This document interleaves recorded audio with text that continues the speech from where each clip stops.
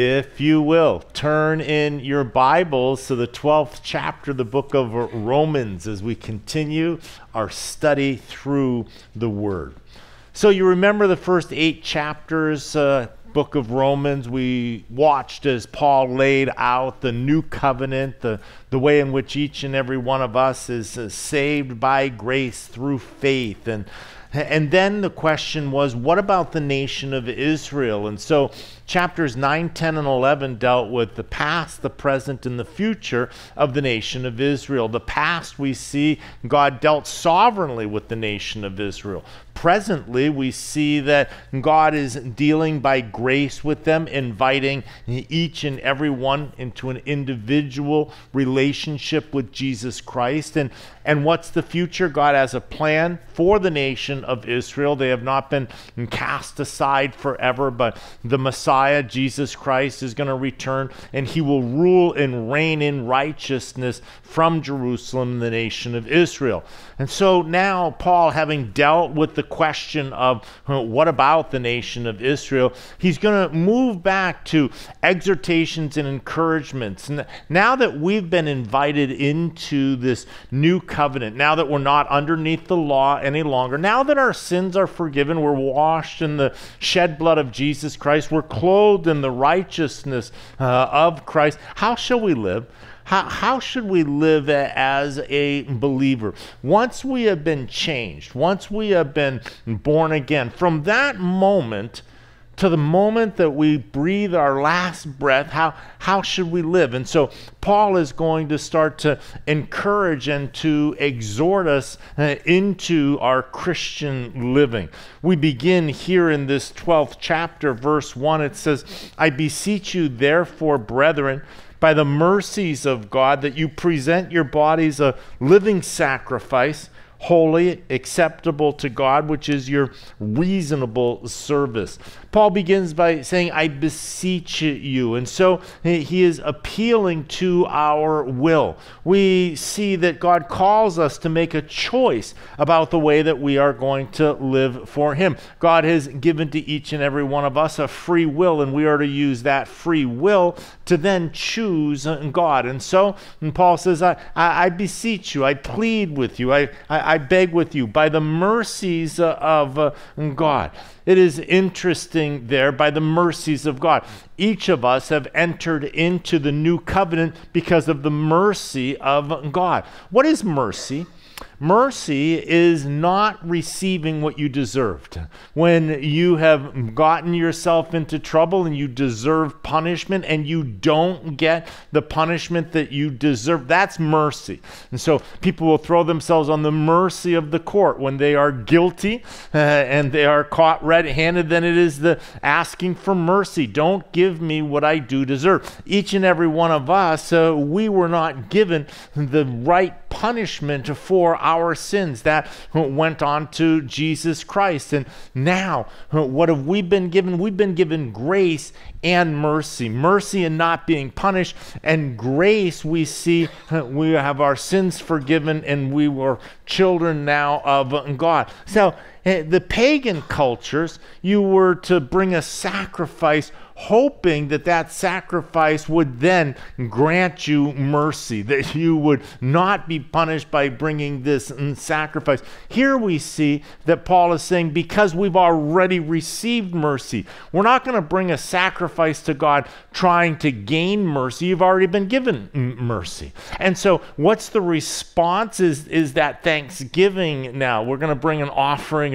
of thanksgiving. And so he says, by the mercies of God, I beseech you that you present your bodies a living sacrifice. We see here, in light of the mercy, the past, present, and the future, we are to present ourselves, offer ourselves up as a living sacrifice. And so you have a living sacrifice versus a dead sacrifice. The sacrifice of our lives is living because it's brought alive to the altar. And we see the sacrifice is also living because it stays alive. It is ongoing, and it is holy and acceptable to God. And so here we see that Paul says that this is our reasonable service. And that word in the original language is logical. It means that it's a logical conclusion that now that you have been saved, washed, redeemed, that you would allow God to take and to direct the rest of your life. That you would submit, surrender your life to God and let God direct it from there. He says that is just logical. That just makes sense. He says in verse 2, and do not be conformed to this world, but be transformed by the renewing of your mind, that you may prove what is that good and acceptable and perfect will of God. He says, don't be conformed to this world. This world is seeking to conform us into the way that it thinks. And so we are to resist that being conformed. The world tells us its slogans. Eat, drink, and be merry, for tomorrow you'll die. YOLO, you only live once in your life. If I'm not hurting you, then why are you judging me? It's my body, it's my choice. We see that the world has all of its slogans that it pushes forwards onto us, and we are to resist those slogans. We are not to be conformed to the world. He says, but instead we are to be transformed. That word for transformed is the word metamorphosis, to be radically changed. We see that Webster's dictionary defines a metamorphosis as a profound change in form from one stage to the next in the life history of an organism, as from the caterpillar to the pupa and from the pupa to the adult butterfly. It is a radical transformation from one stage to the next in the life history. And so in our lives, we have undergone this radical transformation to where we were dead and now we are alive, to where before we did not have the indwelling of the Holy Spirit, to where now you are the temple of the Holy Spirit which dwells inside of you. And so we are not to be conformed to this world, but we are to continue to undergo this transformation. And how does this transformation take place? It says that be transformed by the renewing of your mind. And so the mind is the control center of our attitudes, of our thoughts, and of our actions. And so the mind needs to be transformed, needs to be renewed, needs to be regenerated. In Ephesians chapter 4, Paul would write that you put off concerning your former conduct the old man which grows corrupt according to the deceitful lusts, and be renewed in the spirit of your mind.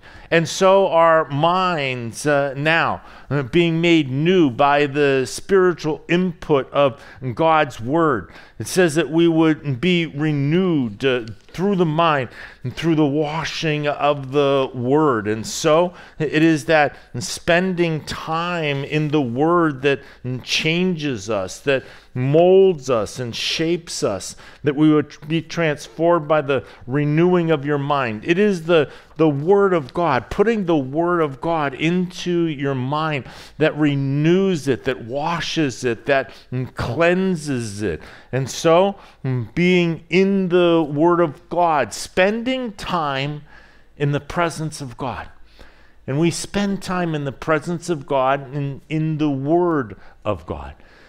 The Word of God is alive. It's powerful. When you put the Word of God into your mind, the Word of God then begins its work. God promises, listen, that His Word will never go out void, that it will never go out and not have any effect whatsoever. Why? Because his word is alive. It is powerful, sharper than any two-edged sword. So you're not just reading words. You are ingesting the living word of God into your mind. And the word of God is going to have its effect. It is going to do its work in your mind and in your heart. And so on a daily basis, we want to be presenting ourselves to God, allowing our minds to be renewed just by the word of God, washing and cleansing and filling. It says that we might know now what is that what is that good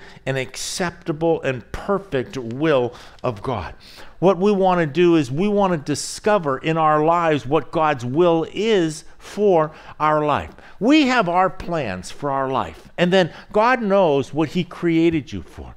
God knows the purpose and the plans that he has for you. Jeremiah, I know the plans that I have for you to prosper you, to bless you, and not to destroy you. And so God has plans for your life. But we've got our own plans. And so what do we need to do? We need to let go of the plans that we have in our life to discover, first of all, discover what's the will of God in my life, to prove. That means to test and to discern what is that perfect and good will of God in my life. And then we want to step into that will of God. Paul says that's just logical. If you think about it for a minute, God, who has infinite wisdom and knowledge, knows what would be the best use of your life and what would be the most rewarding, filling life that you could possibly live. And God wants to lead you into that life, but you are the one that needs to surrender yourself to that will. He says, but that's logical. Why would you fight against the will of God in your life when he knows what is in your best interest and he loves you? And so here Paul says that now that you're saved, present yourself to God. Say, God, here I am. Use me in whatever way, shape, and form that you want to bring you glory. You see, ultimately, your purpose and my purpose, once we got saved, is to bring glory to God. Amen? To let the world know how amazing God is and to magnify him here upon this earth. In whatever way, shape, or form God wants him to do that. And so Paul here says that knowing what that will is in your life, test it out and prove it, discover it. He says in verse 3, "For I say through the grace given to me, to everyone who is among you, not to think of himself more highly than he ought to think, but to think soberly, as God has dealt to each one a measure of faith. We see that Paul warns us against pride, to not think of ourselves more highly than we ought to here, but to think soberly. Thinking highly of yourself, he is saying, is not sound thinking. It is crazy thinking here. God has dealt to each one of us a measure of faith, and so even the faith, our saving faith, is a gift from God. In Ephesians chapter 2, Paul writes, "For by grace you have been saved through faith, and that not of yourselves. It is a gift of God, not of works, lest anyone should boast." And so God has dealt to each one of us a measure, an amount of faith, and so we are to walk in that faith. He says, "For as we have many members in one body, but all the members do not have the same function, so we, being many, are one body in Christ and individually members of one another." So Paul is going to talk about this new covenant now. And in the new covenant, we have churches, and the church is now the family of God. And he likens the family of God now to the body, and ultimately to the body of Christ. Now, in a body, you have many different parts of the body. You have fingers and toes and eyes and ears and hands, and all of them are unique, but yet they're all connected together together and they function as one. And so within the body of Christ, we have many individuals, but each individual has different gifts and different talents, but all of them working together make up the whole, the totality of the body of Christ. And so we are connected members of one another. And so in the body of Christ, there is unity, but not uniformity. I think that that's really important for us to understand. We are called to be united, connected together, but we are not to be uniform. In other words, there is not one model of a Christian, and then we all are supposed to be that model, to cookie cut us so that we all look like one another. God's given to each of us different talents. God's given to us our personalities, our sense of humor, our identity, and so we are not to have this uniformity across, but we are to have a unity with one another. He says, having then gifts differing according to the grace that is given to us, let us use them. If prophecy, let us prophesy in proportion to our faith. Or ministry, let us use it in our ministering. He who teaches, in teaching. So Paul now is going to start to talk about the different spiritual gifts that God gives to individuals, and then how these spiritual gifts are to be used. Paul is stirring up the gifts that are inside of us that God has placed for the benefit of the body of Christ. The reason that God gave us those spiritual gifts is for the body of Christ and for the edification and the ministering to the body of Christ. He says, if you've been given the gift of prophecy, then function in the gift of prophecy according to your faith. And so as the Lord leads you, as the Lord gives you utterances, then share those, speak them out, walk in them. Now, the gift of prophecy is interesting because when you do speak it out, you're putting the gift on the line by speaking. If you utter something that you say is from the Lord and it doesn't come to pass, then you, not the Lord, made a mistake in the functioning of that gift here. But it says according to your faith, as God tells you and pushes you, leads you forwards. He says, or ministry. If you've been given the gift of ministry, then use it in your ministry. Now, in the book of Acts, this very same word for ministry is the word that was used for the waiting on the table. So it means serving. If you've been given the gift of serving, then serve, minister, and be functioning in your gifting.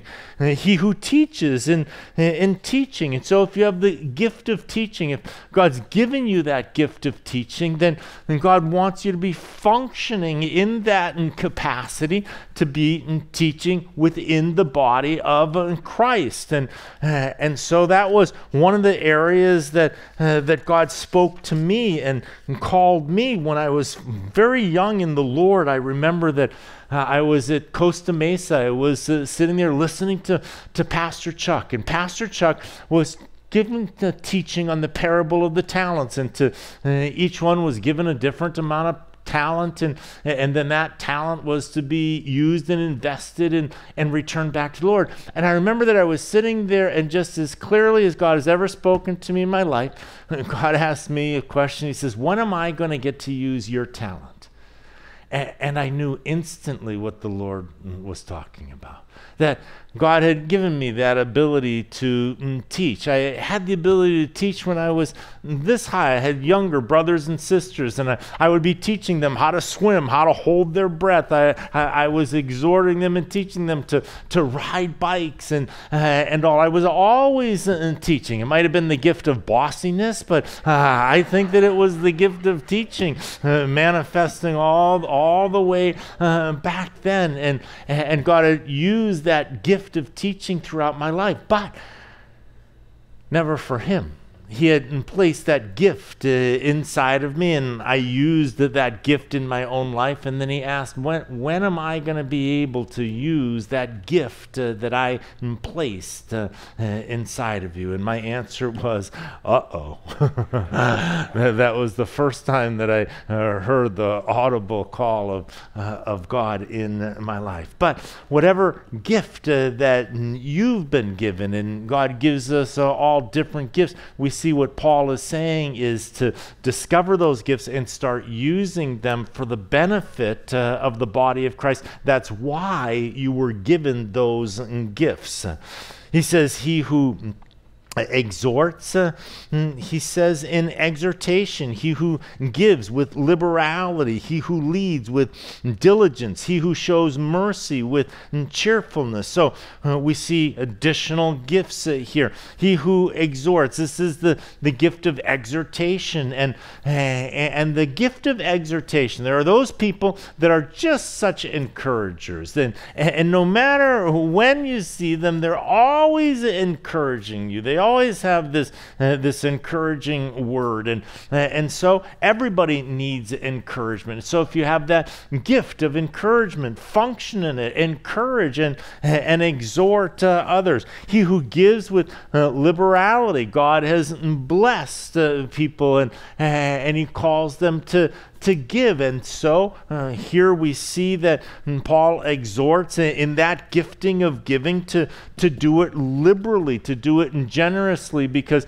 God is the one that has blessed us with our possessions, and he's looking for faithful people through which he can direct. He will give them more so that they can be generous with the giving that God is giving to them, so that he can direct it. He's looking for faithful men and women that he can trust with wealth, so that he can direct them to be obedient with that giving. And so if you've been given that gift, he says here, if you've been given the gift of giving, then with liberality. He says, he who leads with diligence. If you have the gift of leadership, and God wants to use that within the church, the gift of organization, and he says here, and to do it with diligence, not half-heartedly or lazily. We see he who shows mercy, that person that is just so merciful, to do that with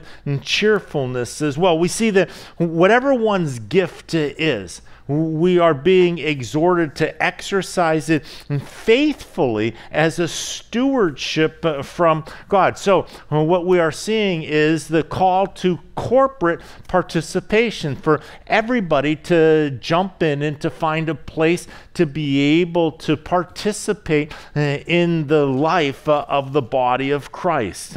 We see that Paul is going to continue now with these short exhortations, these short encouragements now as they relate to our relationships with others. He begins, let love be without hypocrisy, abhor what is evil, cling to what is good. So he begins, we know that Jesus says, a new command that I give you, to love one another.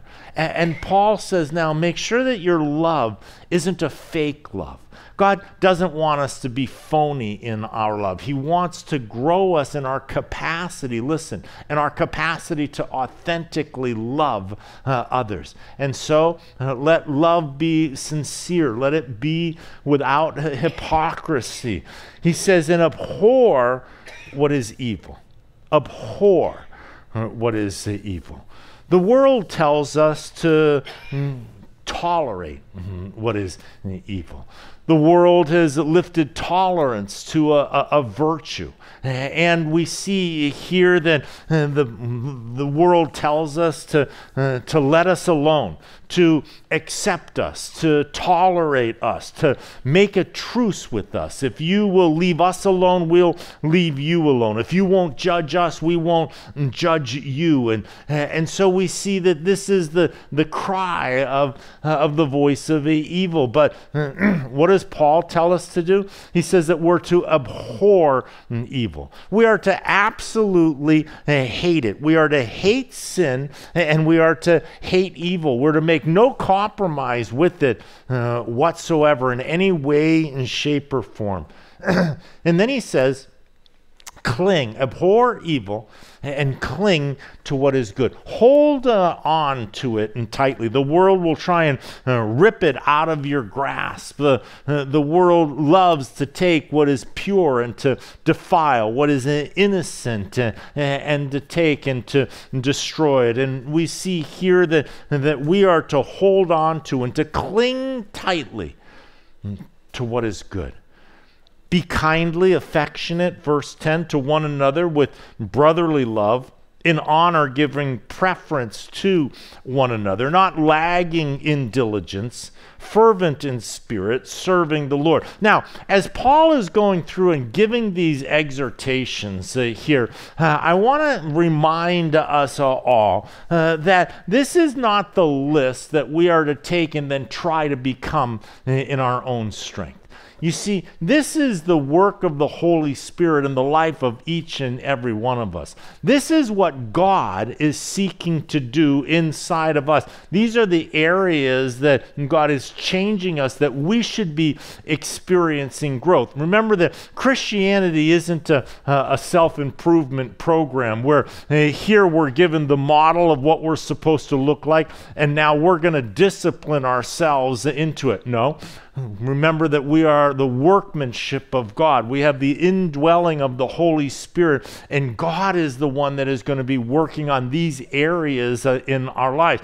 Paul is just telling us where God is wanting to go in our lives, and then we are to allow the work of the Holy Spirit. We're to yield to the work of the Holy Spirit in our lives, and so not to be condemned. This is the work that God is doing. But what do we want to do? We want to cooperate with God. Amen? We want to be on the same page and yield when God is trying to work in an area of your life. You want to yield to it, knowing where God is wanting to go. God is desiring to change us and to mold us into the image and likeness of Christ. And so all of these are attributes. All of these are manifestations of the character of Jesus Christ. And so when you look at this and then you look at Christ and you see the way in which he lived out and modeled the perfect life, you see all of these characteristics manifest in the perfect life of Christ. He says, be kindly affectionate, right, to one another with brotherly love, that gentleness and affectionate. And so, once again, being stoic is not the way that God desires for us to live. He wants us to be affectionate. Men, he wants us to be affectionate with our children. He wants us to be affectionate with our wives. He wants us to have this brotherly gentleness about us here.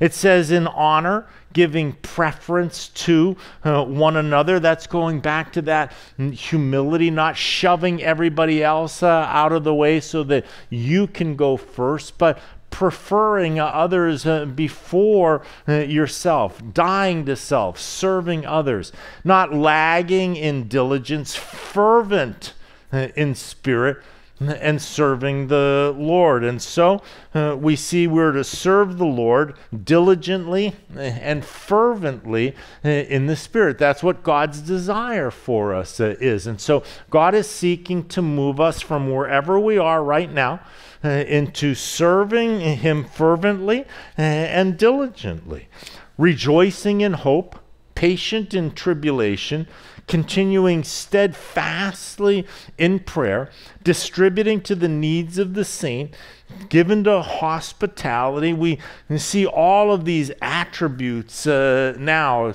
is what God desires. This is the renewing of our minds. This is the character that God wants us to be reflecting, listen, to the world around us. Why? Because it's his character.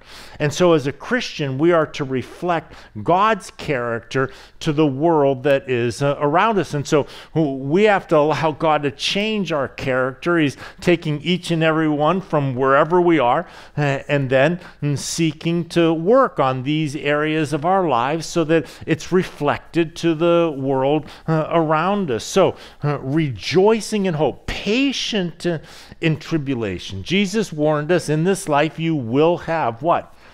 You're going to have tribulation. And so nobody gets a free pass. No one gets a free ride. So when you're going through tribulation, when you're experiencing it, we see the mindset that you're to have is to be patient in that tribulation. And know this, that tribulation, God uses tribulation in your life to change your character.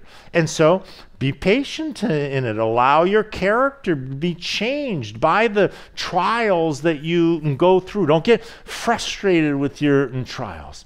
Understand that now you have to press into the grace of God. You have to press into the presence of God more. You need the patience in those tribulations.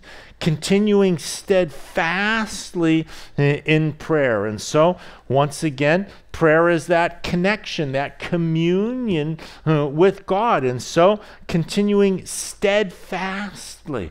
And so, that is to continue that ongoing relationship with God.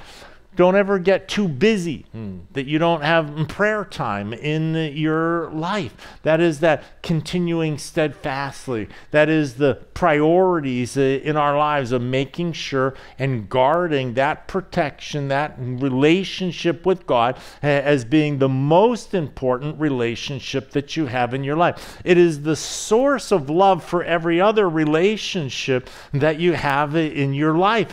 And so you need the infilling of love to be able to go and to love others with the love of God. Otherwise, you're just going to love others in your own strength, in your own capacity. And because we are emotional, we are up and we are down, the outflow of love is going to be very inconsistent in your life if you're just trying to love everybody in your own strength and in your own capacity. But when we receive the infilling of love from God, then we have God's love that we are able to pass out to everybody around us, regardless of where we are emotionally in our lives. And so we become consistent in the outflow of love in our life when we are steadfastly, continually connected to the source of love, to God. And so that's why prayer is so important in our lives. And Jesus says, you have not because you ask not, because you were not in prayer connected to God and receiving and being filled with that love. And so giving preference, fervent in spirit, serving the Lord, distributing, it says, to the needs of the saints, and given to hospitality. And so, once again, having eyes to see, returning to the responsibility of helping others, and given to hospitality.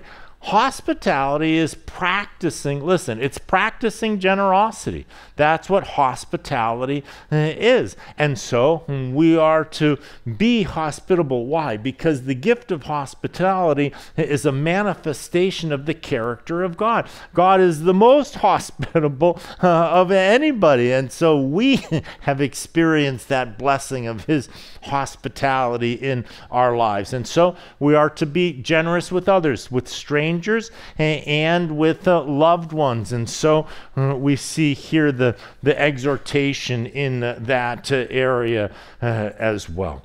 We see in verse 14, it says, bless those who persecute you, bless and do not curse. And so, do you have somebody that's a thorn in your flesh? Do you have somebody that maybe at work is bothering you or annoying you, or your neighbor, or somebody even underneath your own roof? Here we see here that, what does it tell us that we are to do? And it tells us that we are to bless those who persecute you. It says, bless and do not curse.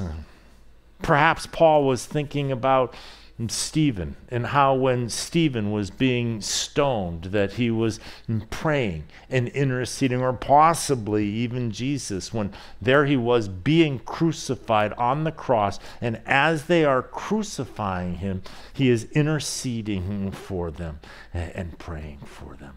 We see here the attitude of praying God's forgiveness on those who are mistreating us, and so here we see the attitude. This is the renewing of the mind. This is now being instructed into what right thinking looks like. This is the way that God wants us to start to see things, and the lens that he wants us to start looking through.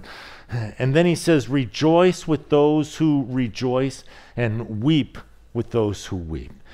We see here in verse 15, the instruction here is to be empathetic towards others, to be able to feel what they are feeling. And so it says to weep with those who weep.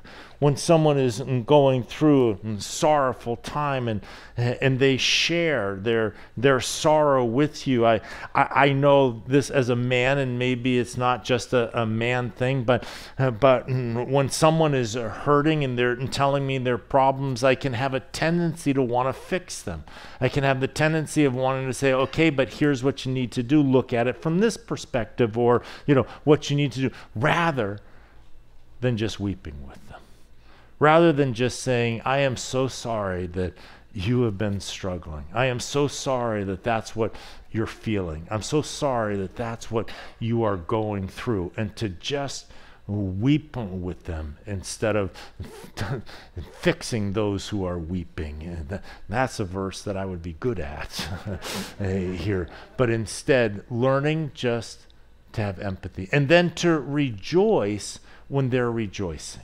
When someone is hitting it out of the park, and there's that tendency to say, okay, well, be careful because it's not going to last, and so you want to be that ballast, to often said. It's interesting when they're low, you're trying to pull them up, and when they're too high, you're trying to bring them to balance, and that's not what the word tells us. It says when they're rejoicing, rejoice with them.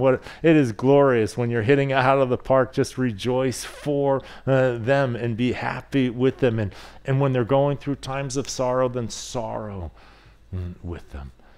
Just come alongside of one another. Allow people to be where they are, and then just minister and meet them right where they are. Be of the same mind toward one another. Do not set your mind on high things, but associate with the humble, and do not be wise in your own opinion. And so treat everybody equally. He's saying, be of the same mind toward one another. Don't set your mind on high things. Associate with the humble, the humility here, the importance of humility and the absence of pride. Don't be wise in your own opinion here. And then in verse 17, repay no one evil for evil. Have regard for good things in the sight of all men.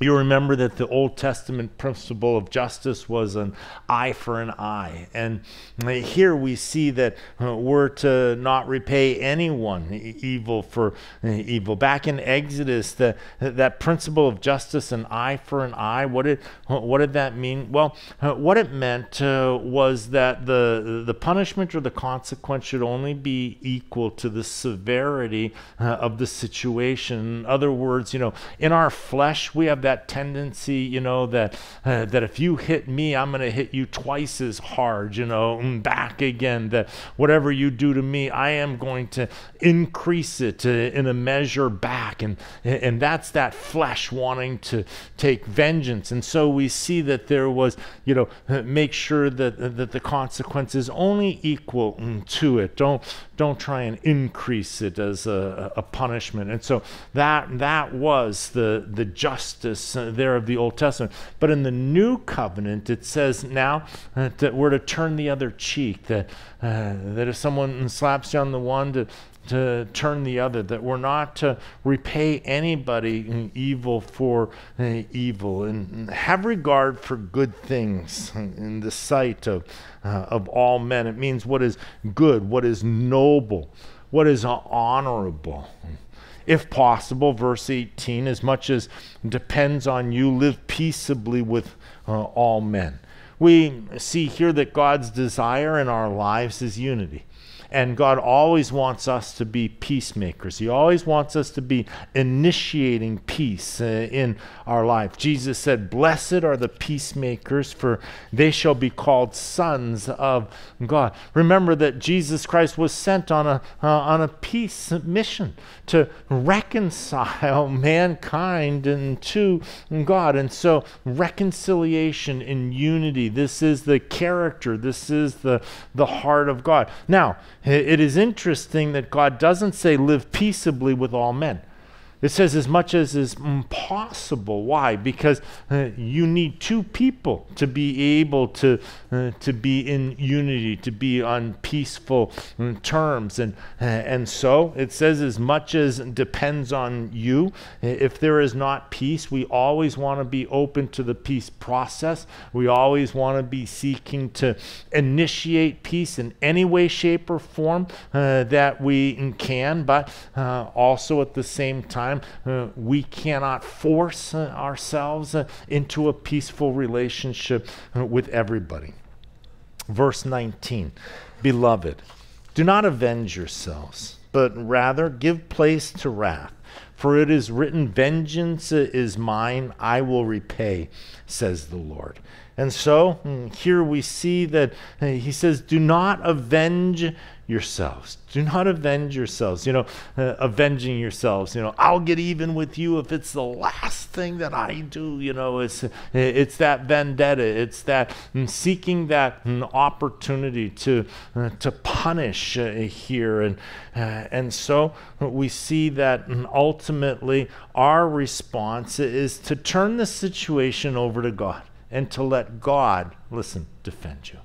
God, you see how they're treating me. You see what they're saying. You see how they're acting. So, God, I'm just putting it into your hands. God calls us to keep loving them, and that he is the one that will take and to dish out the consequences in our lives. And so that's what it means by giving place to wrath, leaving that in God's hands, leaving the Lord in control of consequences to others. Vengeance is mine, I will repay.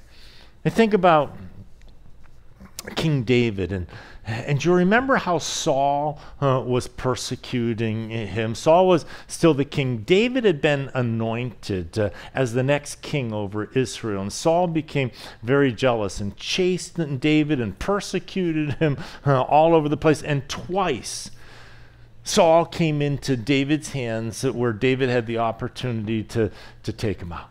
And if David takes out Saul, he becomes the next king, because Samuel had already anointed him as the next king. But he would not lay his hand on the Lord's anointed. And though he could have taken his vengeance, he trusted and waited in God's timing for God to right the situation. And twice David had that opportunity. And even when you get the opportunity, it says, don't take it. Let God be the one. God in his timing will fight for you and will defend you and will protect you. He says in verse 20, "Therefore, if your enemy is hungry, feed him. For if he is thirsty, give him a drink. For in so doing, you will heap coals of fire on his head." This is interesting. What does that mean? We get the first part, feed them if they're hungry, and if they're thirsty, give them a drink. But Paul writes here, "For in so doing, you will heap coals of fire on his head." Two different opinions on this. Some people think that it means that that by putting coals, that destruction will return on the head of the enemy. When we show kindness to somebody who is unworthy of that kindness and deal with them other than what they deserve, that in this manner that they will feel guilty, and it will be like coals of fire on their head. But also there is a second possibility of what heaping coals of fire on their head may mean, and that means more of a blessing. We see here that in biblical times, when your fires went out, you needed to cook on your fire. You needed your fire for the warmth. And so when a fire would go out, you would need to go get live coals from a neighbor, from someplace else that had them, and you would carry them back to your place, and now you would use those live coals. And so the giving of the live coals could be that it is just a blessing. I believe that the heaping of coals of fire in the Old Testament is a figure or an expression of divine vengeance, and so this could mean that that divine judgment is going to follow. In other words, you love them, and God is the one that is going to judge them. And I think that that's the principle that we've been seeing that's been being laid out. Do not be overcome by evil, but overcome evil with good. And so, do not be overcome by evil. What is that? I think that means giving into the temptation to retaliate. That's you've been wronged, and now your flesh wants to respond. But don't be overcome by that evil and retaliate, but instead, we see overcome evil with good. Jesus called us to love even our enemies. But I say to you, love your enemies. Bless those who curse you.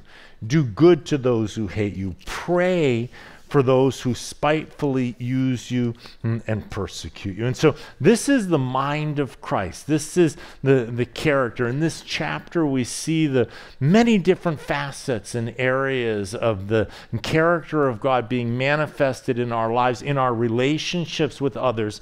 And once again, this is the work of God that is going on in our heart and in our lives as we yield to it. We first want to understand where God is taking, and then we want to cooperate with God as he moves us in these directions. As we close our study here, I just wanted to go back to verse 1 for just a moment, where he says, I beseech you therefore, brethren, by the mercies of God, that you present your bodies a living sacrifice, that it would be holy and that it would be acceptable to God.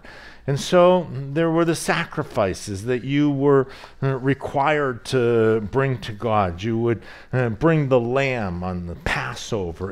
And when you brought your lamb at Passover, you had to bring it before the priests. And the priest would inspect that lamb. Your lamb was to be without spot or blemish. Those were the two things that the law said that they weren't allowed to have.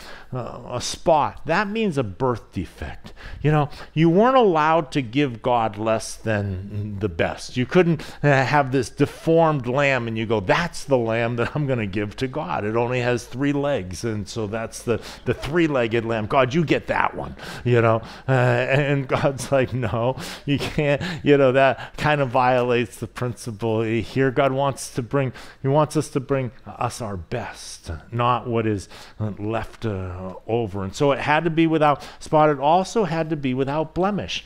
It couldn't have gotten injured. It couldn't have lost an eye because of infection. You go, okay, that's the one that I am going to give to God. So it couldn't be had to be without spot, and it had to be without blemish. Jesus is the Lamb of God, and we see that he was born perfect, and then that would be spot, and then blemish would be sin. Any sin that he would have committed, that would have been sin. And so Christ was without spot or blemish in his 30 years of living, and then offering himself up as that perfect sacrifice, that Lamb of God.